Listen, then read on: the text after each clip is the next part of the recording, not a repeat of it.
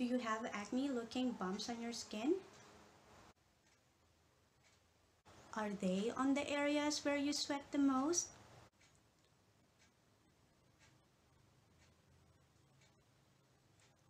Have you tried many acne products with no success? Are they itchy?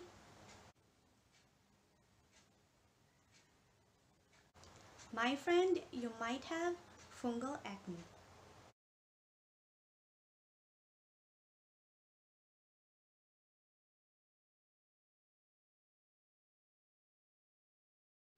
Hello everyone, welcome to Joanna Will Say. And today I'm going to share about what I've learned and my experience when I had this condition known as fungal acne.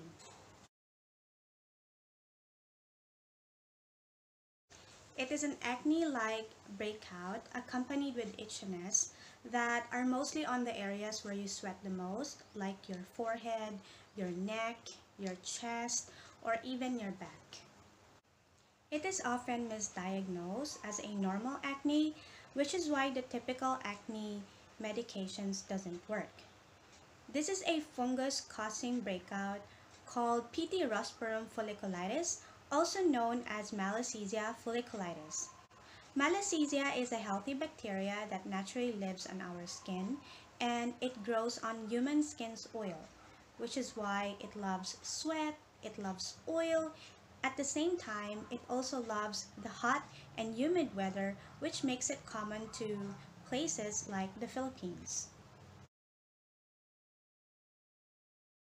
The best way to really know if you have fungal acne is to get proper diagnosis by a dermatologist. But if you think you have it, then you have to avoid what feeds it. There are a lot of products that contain ingredients that can be food to the Malassezia. I'm going to read on my notes what are these ingredients, and you will find out that these ingredients are common in your products. First are fatty acids and oils, yeast fermented ingredients. These are the ones that you can mostly find in your essences, coconut oil, glycerin, polysorbates, fatty alcohols like cetyl alcohol, esters. Esters are a combination of fatty acid and alcohol or glycerin. Now, normally, these are the ingredients that ends in ATE. So if you see an ingredient that has ATE in the end, this is most likely an ester, like isopropyl palmitate, linolate. These are esters. These are ester ingredients. Well, not all esters are fungal acne triggers, or not all esters can be a food to the fungal acne. However, if you have this condition, I would suggest that it is best to just to avoid them to be safer. There are also skin-like ingredients that may or may not worsen the fungal acne, and these are cholesterol, phospholipids, ceramides, squalene, not squalane, okay? It's squalene. Now, this may or may not be a problem, but it is best just to avoid these ones as well.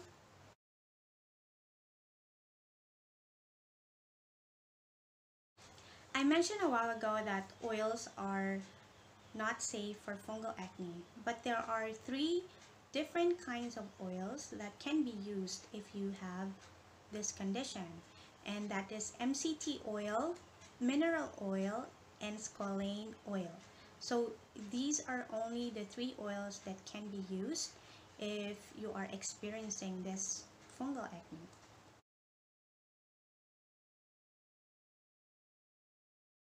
There's ketoconazole and zinc pyrithione. These ingredients can be found usually in a dandruff shampoo like Nizoral, or I think Head and Shoulders do have it.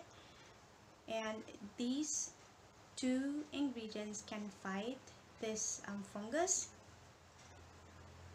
Then we also have azelaic acid, benzoyl peroxide, green tea extract, honey or propolis, probiotics, propylene glycol, BHA like salicylic acid, and then we also have sulfur, tea tree oil, and urea.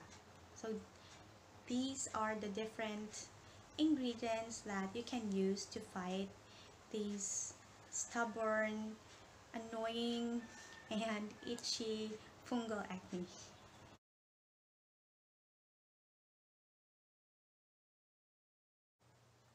I'm going to show you what were the products that I was using when I had fungal acne.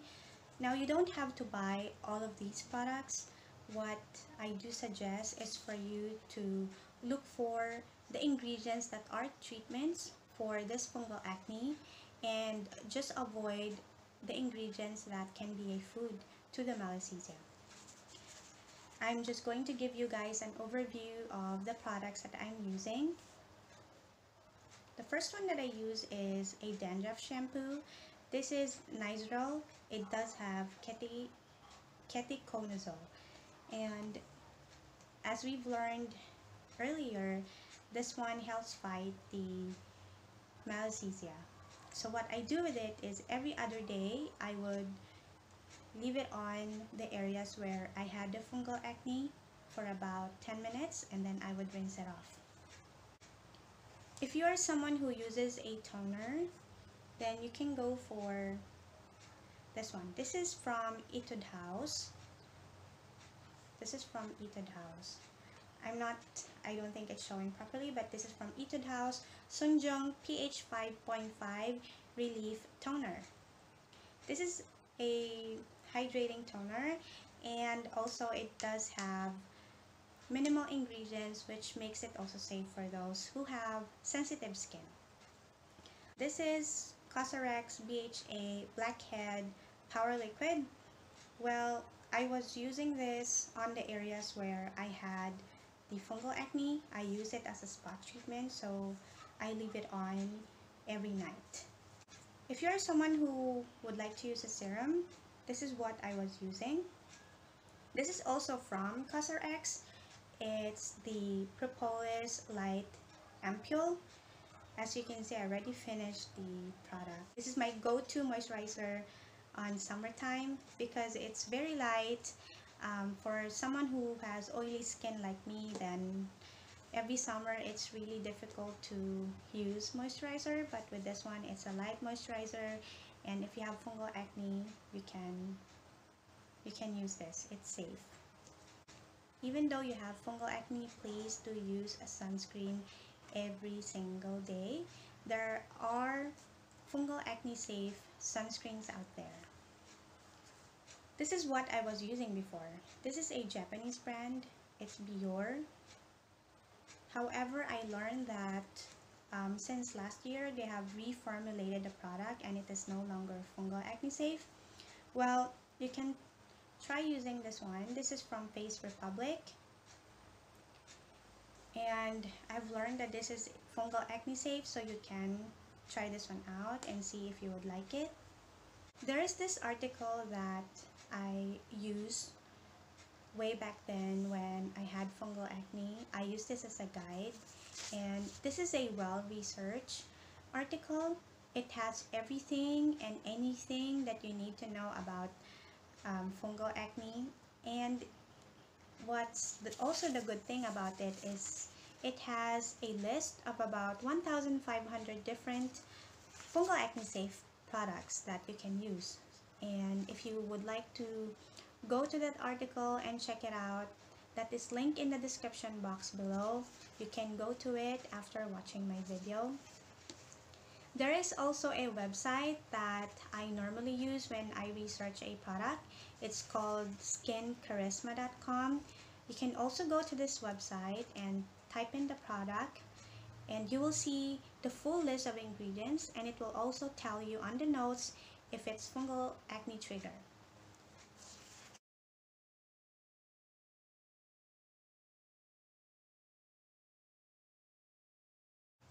If you reached this part of the video, thank you so much for sticking with me. Don't forget to subscribe and click on the bell to get updates on my channel. And if you like this video, hit the thumbs up button and share it to someone who might need this information. Thank you so much for watching. Eat healthy, stay happy, and take care.